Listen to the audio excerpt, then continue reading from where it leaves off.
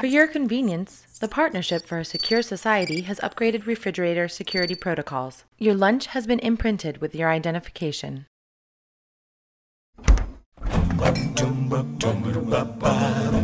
Unauthorized match. Mitigating threat.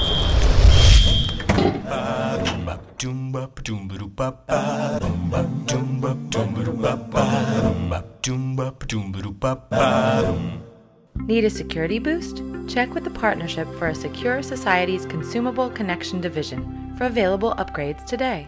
Stay safe. Ladies and gentlemen, please welcome Bill O'Hearn, Vice President, Security Technology Operations, AT&T. All right, welcome back. I hope everybody enjoyed lunch and hope you're taking advantage of all the displays that we have outside. A lot of talk this year about virtualization. I hope you get a chance to stop by the Astra demo, see Michelle and Dan and the team there. Some really good work going on. So I have the pleasure this afternoon to introduce our keynote. Dr. Gary McGraw is the Chief Technology Officer of Cigital. Gary is a software security, Cigital is a software security firm with headquarters in Washington, D.C., 13 offices throughout the world. He's globally recognized authority on software security and the author of 8 best-selling books. He's also the editor of Addison Wesley's Software Security Series. Dr. McGraw has also written over 100 peer-reviewed scientific publications, authors a monthly security column for Search Security, and is frequently quoted in the press. He serves as a strategic counselor for top business and IT executives and is on several advisory boards. His dual PhD is in cognitive science and computer science from Indiana University, where he serves on the Dean's Advisory Council for the School of Informatics. He also happens to be one of the top bartenders in New York. So let's welcome Gary. Ladies and gentlemen, please welcome Dr. Gary McGraw, Chief Technology Officer, Cigital, Inc. Hello.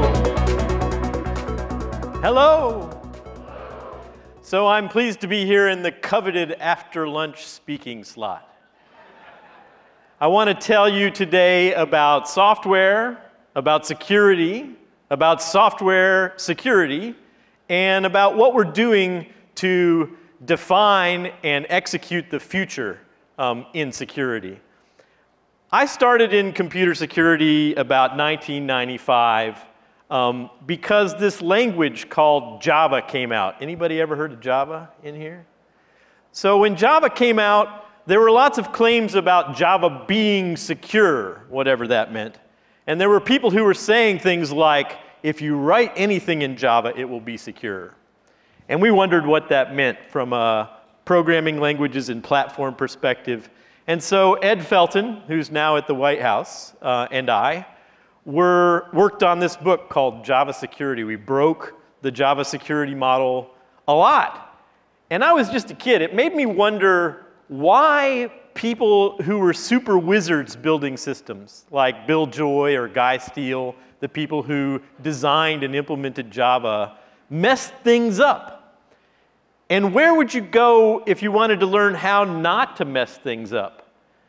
And that's where the idea for the book Building Secure Software came from. So I want to talk today about what's happened over the last 15 years in the field of software security, and most importantly, why you should care. I listened to the keynotes this morning, and I heard a lot of talk about making security more proactive, about getting in front of the problem, and about how the time frame for an attack is really compressed, and it all happens very fast now. But what I believe is that the way to really get in front of computer security is to build stuff properly in the first place. And that's really what software security is about. So here's the problem. Software is everywhere. If you're in any business, your business involves software. It's in our power grid, it's in our cars, it's in our financial systems, in our communication systems. AT&T has an unbelievable pile of software, most of which works pretty well. And software is kind of eating the world. But the real problem is that most software just sort of kind of barely works. That's the sneaky secret of software. And I'm sure that many of you as security professionals know the problems that happen when you have to deal with software that doesn't even work, doesn't do what it's supposed to do in the first place. Now imagine trying to secure something that sort of barely works, and you can see the problem.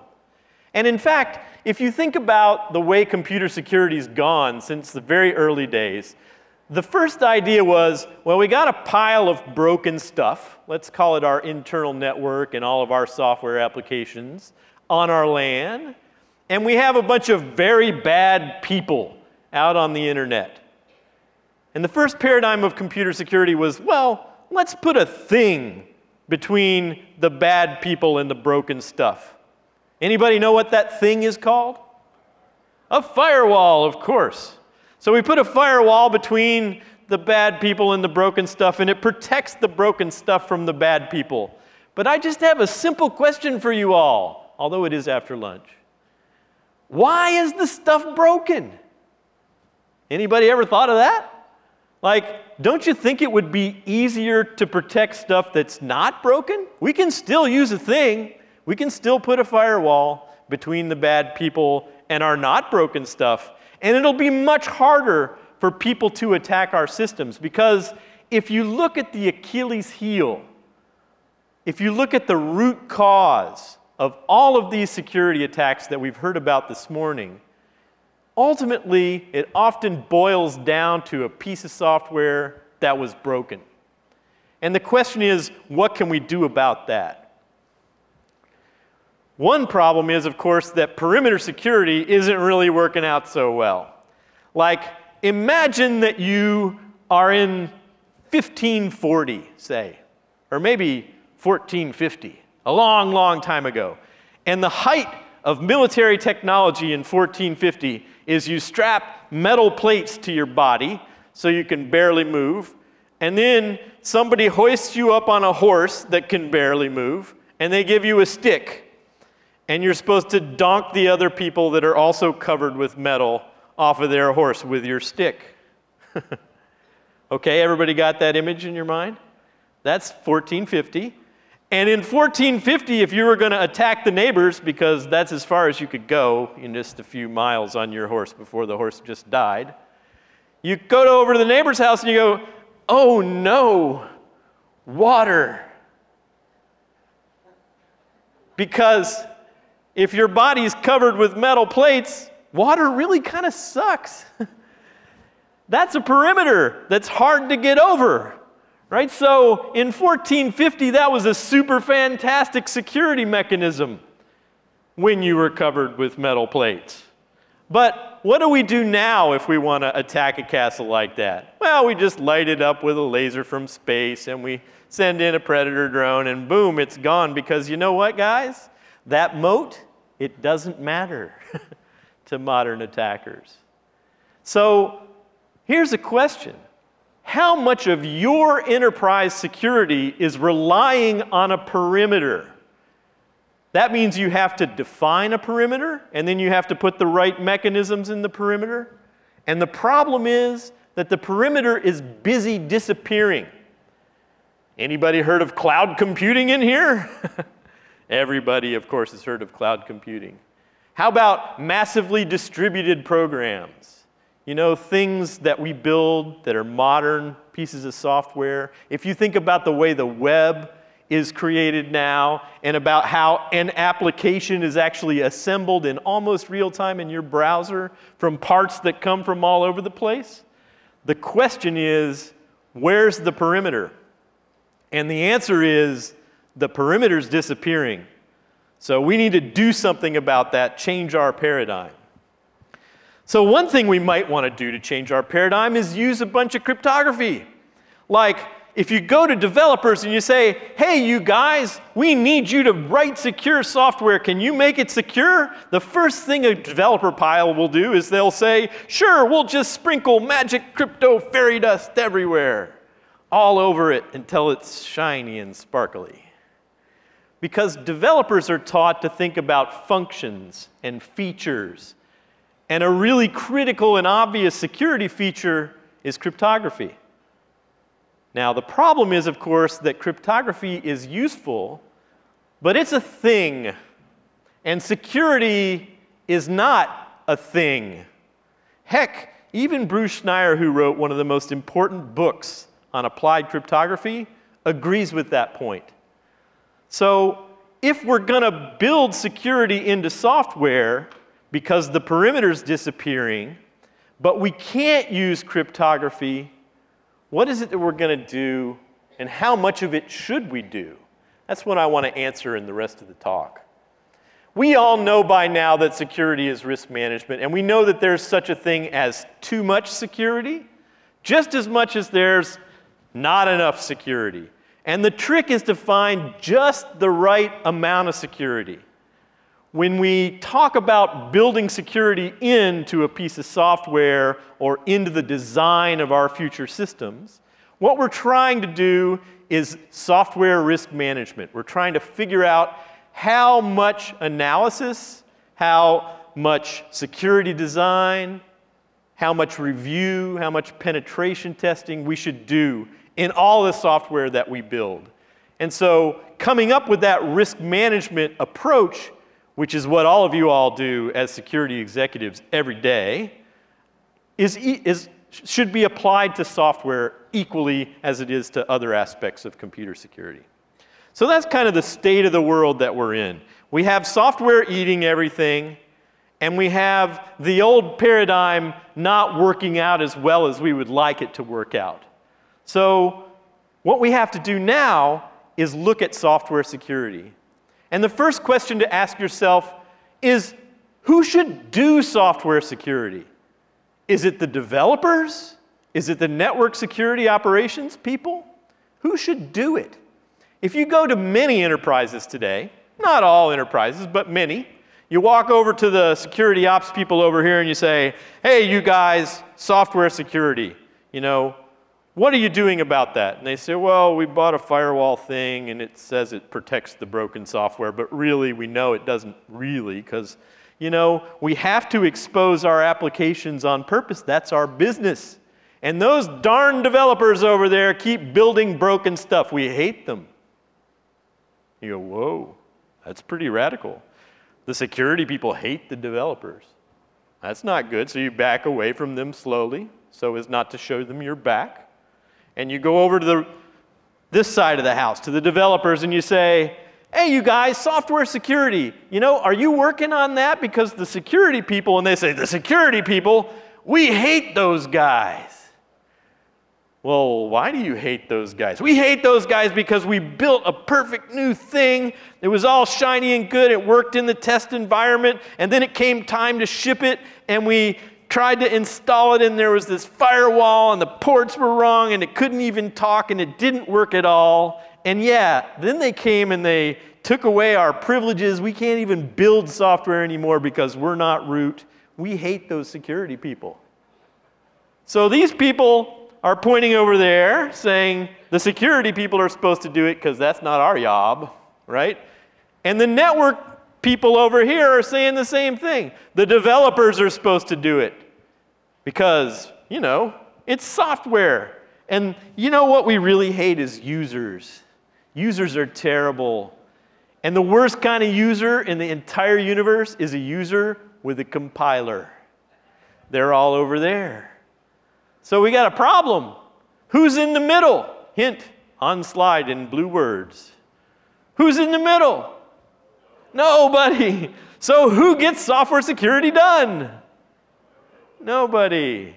Who gets a bonus when software security goes well? No, not nobody, the CEO. The CEO always gets a bonus. I thought this was New York. All right, so in Management 101, if you want to get something done, what you do is you make it somebody's responsibility, and you give them the authority to get it done and the budget to get it done. That group is called the Software Security Group. And we've been working with many, many companies all over the place that have software security groups. Sometimes they're called product security group. Sometimes they're called application security group. That's fine. But there are people whose responsibility is thinking about software security and application security. And those are the people that are supposed to be in the middle.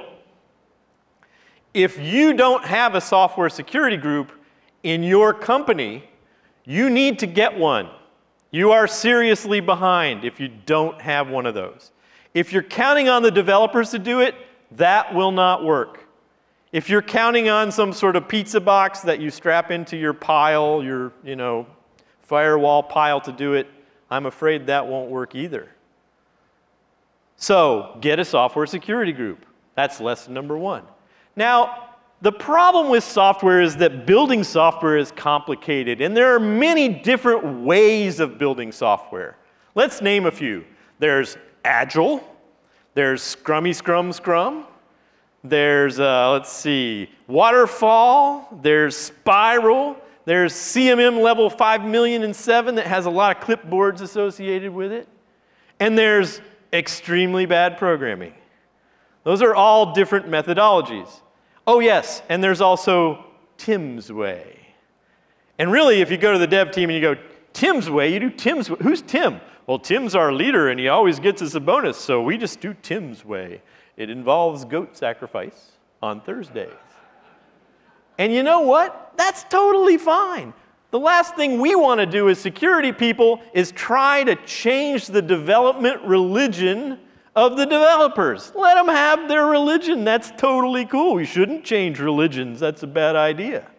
Right? So let the developers have their religion, whatever it is. It could be extremely bad programming. It could be CMM level 57. It could be Tim's way with the goats. But when they have their way of doing it, they're always going to be producing a set of artifacts. And those artifacts are shown up here on the screen. I mean, they're supposed to be producing those artifacts. Now, if you look at these little boxes, there's one that every single software program on Earth should have. What is that one? Code. Very good. I was just giving a talk at a much more academic audience, and everybody's like, requirements! Yeah, right. It's like, not in the real world, buddy. So code, I mean, everybody has code. There are a few government programs that don't have code yet, but they're going to have code any minute now, right? So if you have code, you can do code review with a tool.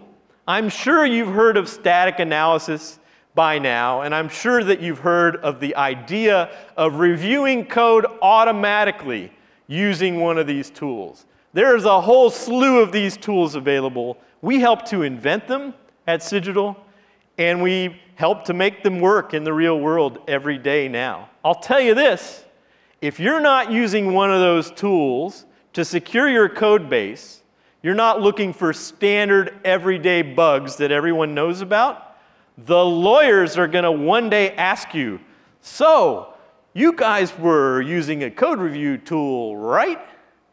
And the answer had better be, of course we were. Not, what's a code review tool? Seriously. So that's the number one thing that you should do when it comes to software security. A lot of people think the number one thing is number 3, penetration testing. But it's not. That's number 3. Number 1 is code review. Everybody got that? Because code review happens way earlier in the life cycle. And even earlier than that in the life cycle is architectural risk analysis. Now, this can sometimes be a problem. We've had people call us up at Cigital and they say, wow, you guys do architecture risk analysis, right? And we say, yes, we do. They say, well, how much does it cost?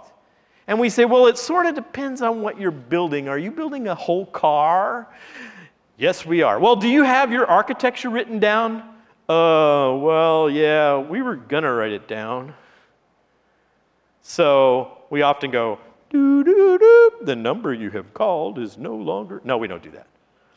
What we say is, look, if you don't have an architecture written down, you can't have an architecture analysis. So the number one job is to write that down.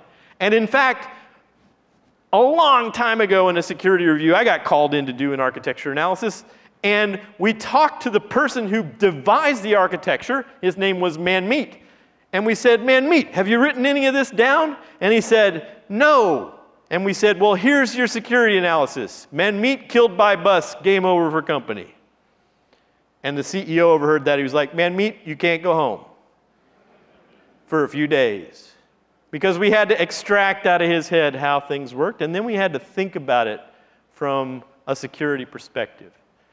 So, two things that you must do in software security. The top two things are code review with a tool and risk analysis. Now, thing number 3 has got all the sex appeal, all the penetration testing stuff. And penetration testing should be done, but it shouldn't be the first thing that you do. Sometimes it can help you figure out how bad things are, but let me tell you how penetration testing often works in the real world. Okay, here's how it goes. You hire some reformed hackers, and you know they're reformed because they told you they're reformed. And you give them a week to take a look at your stuff, and you say, here's a week, we'll give you $10,000. Oh, never mind, we'll give you $8,000. Actually, the price has gone down. We'll give you $7,000. Penetration testing is getting cheaper and cheaper. That's good news for all of us, but it's a commodity, right? So you give them $7K and a week, and they find 5 problems in the application that you had them look at. They tell you about 4 of them, and you take a look at those 4 and you go, oh, I don't even get that one. Okay, this one we can fix, so you fix that one, and this one we can sort of kind of halfway fix, so you halfway fix that one, and well, then you ran out of time. So how many are left? 3. The one you don't know about, the other 2, oh, maybe it's 7. And the other 4 that got introduced with the fixes. Right, so, but the real problem, if you think about it as a grown-up, with penetration testing is it happens at the very end of the life cycle. And if you hire some people to break your stuff and they break it at the end of the life cycle, is it expensive or cheap to fix it? Expensive. In fact, that's the most expensive time to fix software. The cheapest time to fix security problems is when you're just having an idea. You go, oh, I think we'll do this. And somebody says, that's bad from a security perspective, and you change your mind. That's like super cheap. So that's the time to really fix problems. And then comes architecture, and then comes code, and then comes the whole thing, and then we can do some pen testing. Everybody clear on that? So number 1, what is it? Code review. Number 2, architectural risk analysis. Number 3, penetration testing. Now let me tell you some bad news about security. The problem is that we all would love to have a security meter. We would love to have a special box that you put a piece of software in, and if it lights up green, the software is secure. Bing, bing, bing, bing, bing, and you ship it. Wouldn't that be cool? Unfortunately, there's no such thing as a security meter. There's only such a thing as a badnessometer. Let me explain to you how that works. So we take a really smart hacker, say we take, I don't know, Moxie Marlinspike, and we take his brain and we like smoosh it all down into a can, and we get 100 can tests from Moxie. So we got Moxie in a jar. And then we take that set of canned black box tests that don't know anything about software, and we run them against program A, and they break program A. So a canned set of tests breaks program A. What do we know about program A? Is it good or bad? You can say it, bad, it's bad. In fact, there's a technical term for how bad it is. You know what that is? It sucks. So if canned tests break your program is so bad that it sucks. That's not good. That's a security problem. And the badnessometer, which is cheap, found that security problem. That's pretty fantastic. Now imagine that you use the same can of tests against program B and they don't find any problems. What do you know about program B? Not much. We ran some tests, they didn't find anything. Does that mean it's secure? No, that means our can is not so strong. Right? So you see, that's a badnessometer. It goes all the way from the can broke the code, your code sucks, and you're in deep trouble, all the way to the can didn't break the code, so, Now, unfortunately, there are some software security vendors who would like to pretend that there's such a thing as a security meter. Those people are either bamboozling liars or really bad computer scientists. Take your pick. Or maybe they're both. But we need to use badnessometers, and they're cheap and they're important, and we should do that, just like we should do penetration testing. But what we must not do is treat it as a security meter. Everybody understand that? Super, super important. So, here's the other problem in software security. Imagine that we do some code review. Imagine we do some penetration testing, and we find a bunch of problems. If we don't fix the problems that we find, we haven't done anything to solve the security issue. So fix the dang software is super important here. Everybody clear on that? There are a lot of people that are arguing out there in technical land about black box is better than white box is better than RASP is better than IaaS, SaaS, DAST. Gartner's got little acronyms coming every day, whole new ones. And, you know, and there are arguments over which one's best. You know the answer? Who cares?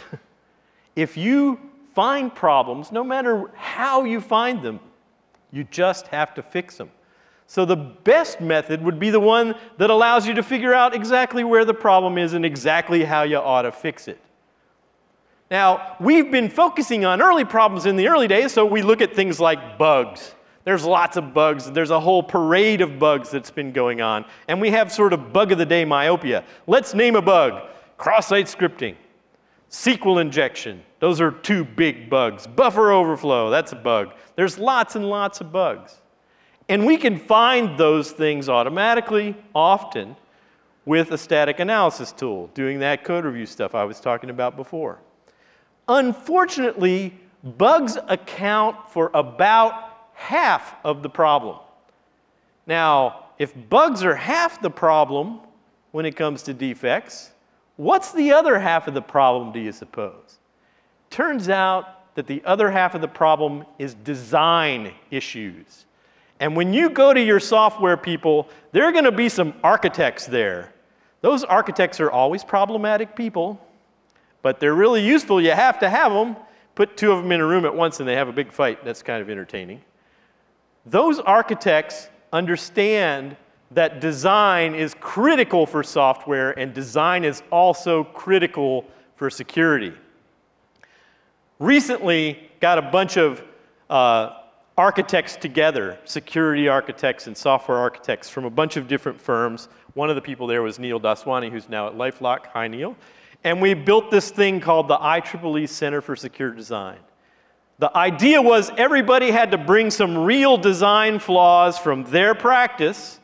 Neil was at Twitter at the time, and dump them out on the ground in front of everybody else. And we would just pile them up, and we would talk about security flaws, not bugs, and more importantly, how to avoid those security flaws. So we published a little paper which you can get for free under the Creative Commons. It's the first thing the IEEE has ever published under the Creative Commons, and hopefully not the last. So if you have some architects and you're concerned about secure design, get the Secure Design, Center for Secure Design deliverable and check it out. And address that other half of the problem. It's not just about bugs, it's also about design. So we've gotten the basics. We know the top 3 things we should do in software security: code review, architecture analysis, penetration testing. We know that software is a problem, and the software security group has to solve that problem. And now what I want to talk about is a science experiment that I've been doing called the BSIMM. The BSIMM is a measurement stick for software security initiatives. So let's talk about what that means. Well, it's kind of silly to try to secure each piece of software one at a time, especially when you have 2,000 pieces of software that you've built in your own enterprise. So what you really need to do is integrate those best practices I was talking about before, code review, architecture analysis, penetration testing, and so on, into the software development lifecycle. That is what a software security initiative is about. Many, many firms have these things going on. One of the most famous ones is, Microsoft's Trustworthy Computing Initiative stuff, which came up with the SDL. It was a way of teaching 30,000 developers how to do things right. We've made a lot of progress in that. And the BSIMM is about describing what many different firms, over 100 now, do to build software in a secure fashion. We accidentally created a community of like-minded people who get together. We're getting ready to have a conference in Denver in November, and it will be software security group leaders talking to other software security group leaders, which is very, very cool, and sharing best practices. The other cool thing about the BSIMM, though, if you go to that URL, you can download it for free. It's also put out under the Creative Commons. So all that information from all these companies is free. Gosh, I don't see AT&T on there, Ed. Huh. Shoot, no Death Star. The BSIMM describes the work of all of these software companies and more. This is from BSIMM 5. You can see that there are just a few small banks like Wells Fargo and Bank of America. There are just a few software houses like Microsoft and PayPal and VMware. There's some cloud people up there.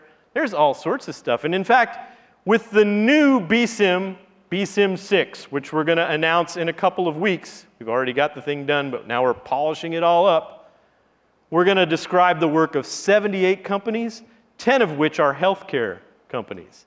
And that's very interesting because what we see is that financial services firms and independent software vendors are pretty darn good at software security.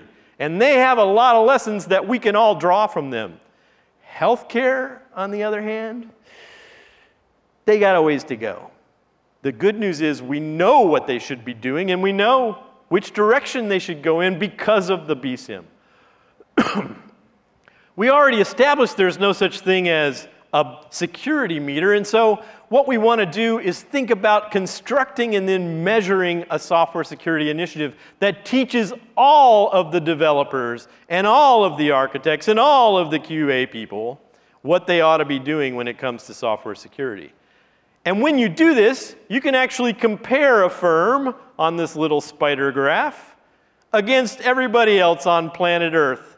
So there are 12 little spokes on that spider diagram, which correspond to 12 major practices. You can see code review up there, and you can see architecture analysis up there, and penetration testing too. But there are others, like training, compliance and policy concerns, how you do metrics and measure these things. I mean, it's a pretty geeky little tool we've got here. It actually describes 112 activities, and you can use it to show where you stand relative to your peers.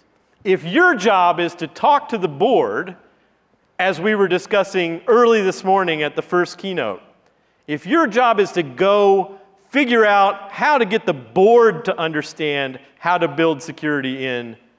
The BSIMM measurement is incredibly powerful. Like, imagine that you're a bank and you get a BSIMM measurement. We've measured 40 other banks. We can compare you against 40 of your closest competitors, I mean peers. And if you turn out to be the slowest zebra, that's sort of not so good, but it's really helpful at the board meeting because you can say, hey, look, we're the slowest zebra, and the board says, yeah, is that bad? Because this is the kind of questions that the board asks. And you say, yes, sir, the slowest zebra often gets killed by the lions. That's bad. And they say, well, we don't want to be the slowest zebra. And you say, that's good. And they say, well, what should we do to speed up as a zebra? And you say, I'm glad you asked. And you pull out the plan that you've already got formulated for doing software security. And you say, there's the plan. Now let's make it happen. Because you can measure an initiative with the BSIMM, you can carry out that sort of conversation.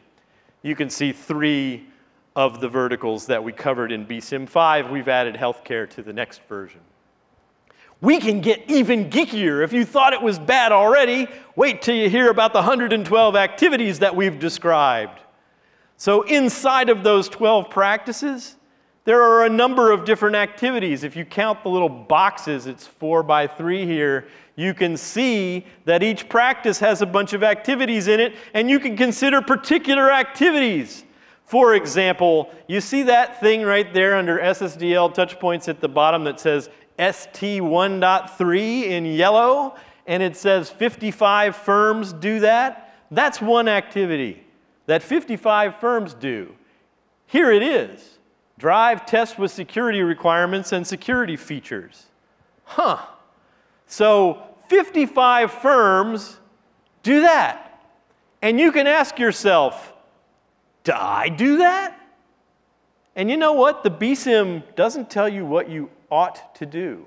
What it tells you is what everybody else is doing. And you can decide for yourself whether that makes sense in your organization.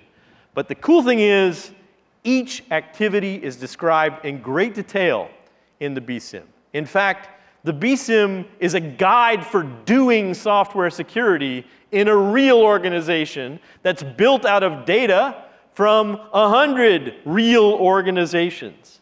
And that's really cool. And you can use it to show progress over time, too.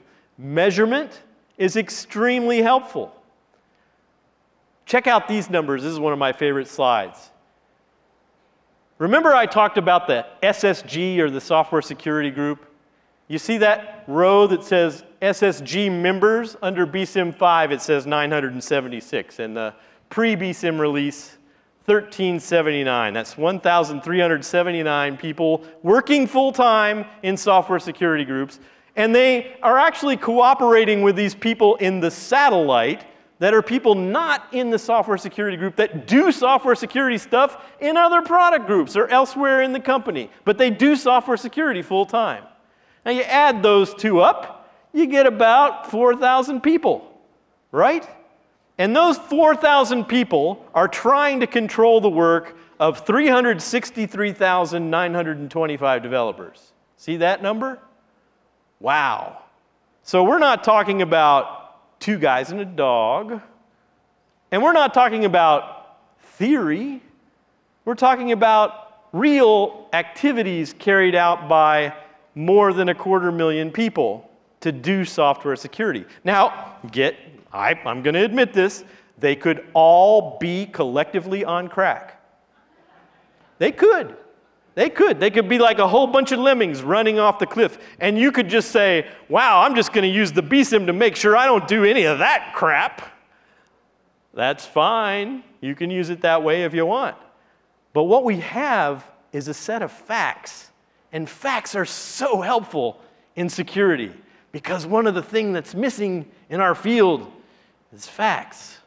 So if we have a pile of facts about software security, we can actually consult it from time to time. We can say, wow, that vendor told me that goat sacrifice is essential for software security, but I don't have any goats. Do I need to get some goats from the South American branch? Shouldn't have said that. I take that back. Do I need to get some goats? Well, you know what? Let's look at the BSIMM. Oh, wow. Of the 112 activities, 0 of them involved goat sacrifice. So that vendor is probably making stuff up. Now, if you're a CSO, it's really helpful to know which security vendors are making stuff up. And the answer is not all of them.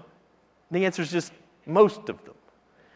So we got to figure out which ones are not making stuff up. And the BSIMM can help you with that. In fact, the BSIMM is a wealth of information. If you have somebody running your software security group, they need the BSIMM. And if you're doing software security or application security and you have a group for that, you should get a BSIMM measurement and compare your software security belly button with everybody else's that's in the project. We started this out with 9 companies a long time ago, in 2008. I guess that was 7 years ago.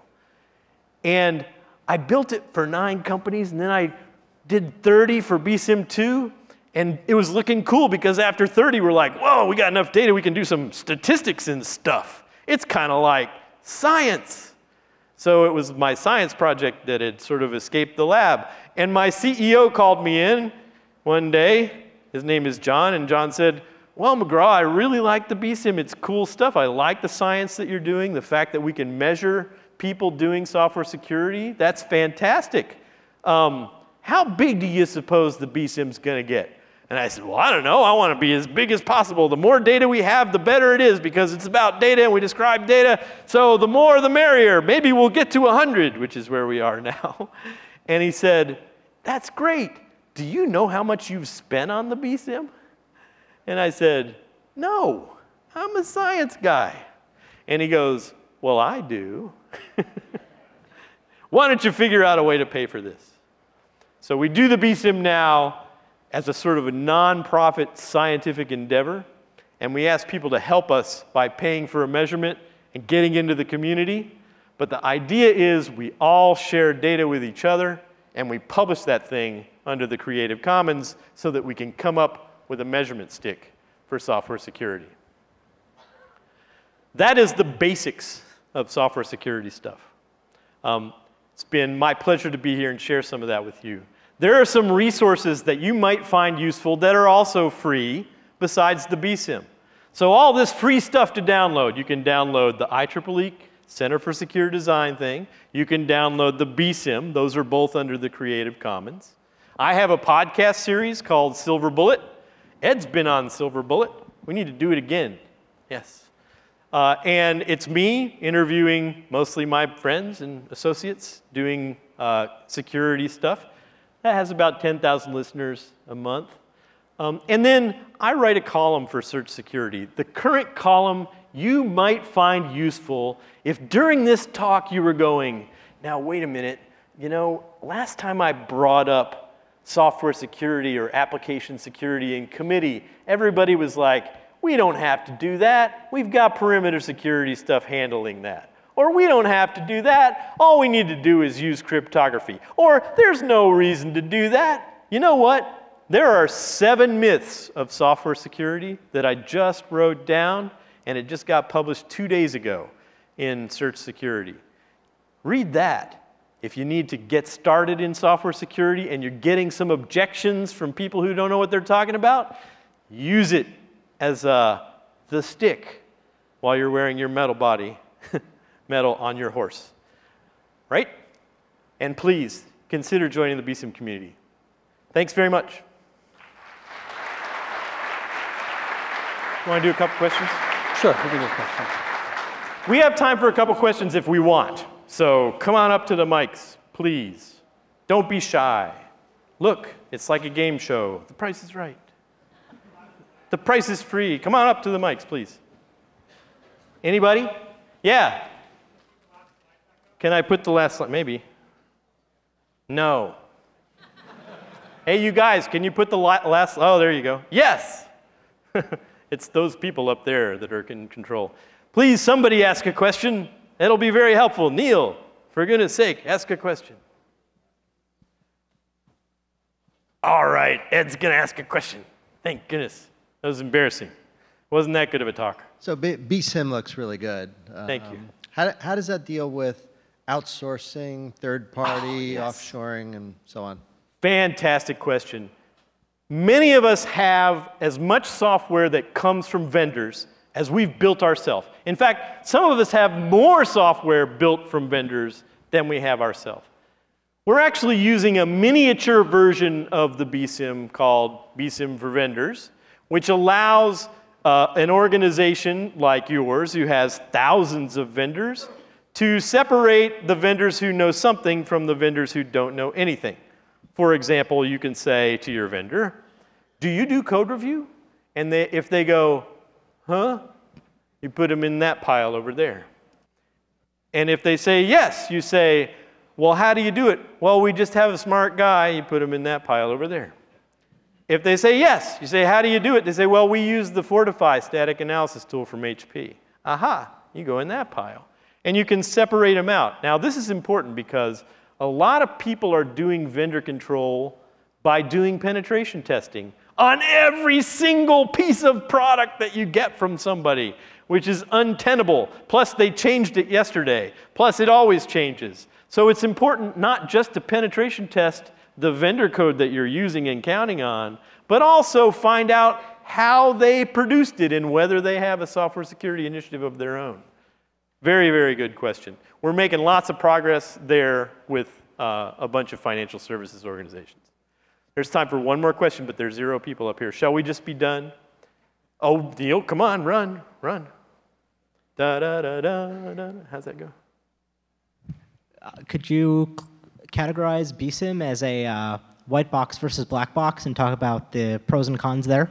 Yeah. So black box measurements are measurements that you can look at things like how many break-ins you had or how many data center breaches there were or things like that. Measurements from outside. Maybe some penetration testing that didn't find any problems. That's black box. That's what you get when you don't look inside the organization to see what an organization's doing. The BSIMM is a measurement that gets inside of your software organization and figures out what those people are doing to make security happen. White box things are useful, and so are black box things. You have to use them both. I think that it's a little bit easier to get a super cool, great-looking black box rating and not really know what's going on inside. And then sometimes when you do a white box thing, you go, ooh, So do both and be forewarned. OK, thanks very much. Thank you very much. Excellent.